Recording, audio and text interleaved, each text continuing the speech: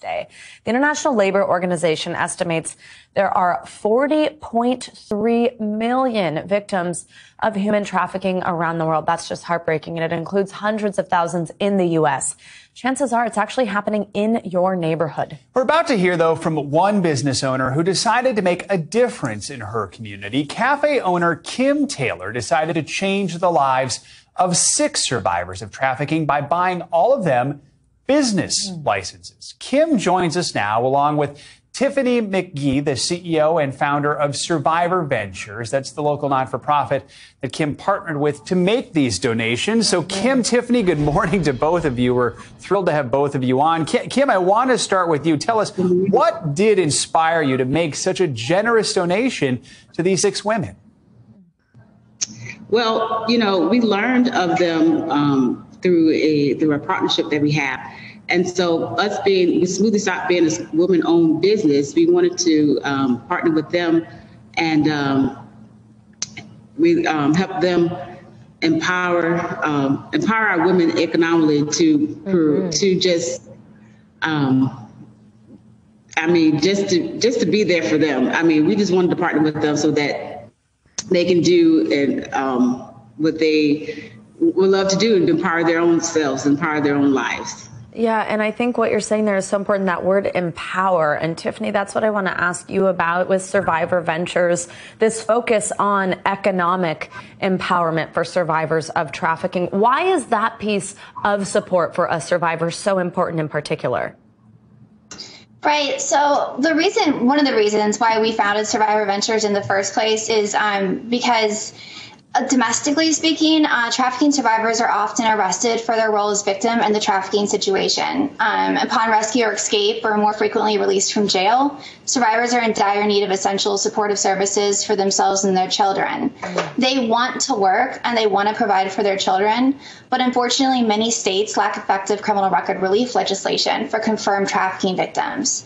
As service providers, we do our best to help survivors find employment, but due to survivors' criminal records, they can only get minimum wage jobs, and that rarely provides 40 hours a week with no ability to make ends meet. So when their shelter stays and follow-on assistance end, they often cycle back to homelessness and other positions of vulnerability that led to the trafficking in the first place, which results in really high rates of re-trafficking. So to disrupt this cycle, we partner with small business owners like Kim and the Smoothie Stop in order to create gainful employment opportunities. We have a program called Survivors to Entrepreneurs that provides wage reimbursements for startups. Kim, how has this changed your perspective when it comes to trafficking, and what is the relationship with these 6 individuals you've helped out? You know, when they came to our location in Hampton, I had a chance to actually talk to the women, to hear their experiences and to hear the things that they've gone through. And so just hearing their stories, you know, has impacted me, because to have gone through those things and still press forward to make a better future for themselves and open up businesses. I mean, I can't even describe the feeling that it made me want to work harder as a business owner myself.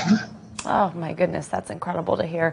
Now, Tiffany, human trafficking is often really misunderstood, especially when it comes to understanding that this could be happening in our own backyard. Misconceptions, even something like confusing it with the international slave trade, as it often is actually, can stereotype these survivors. How can raising awareness help combat this and help get these people who have been through this into jobs and on the track that they want to be on?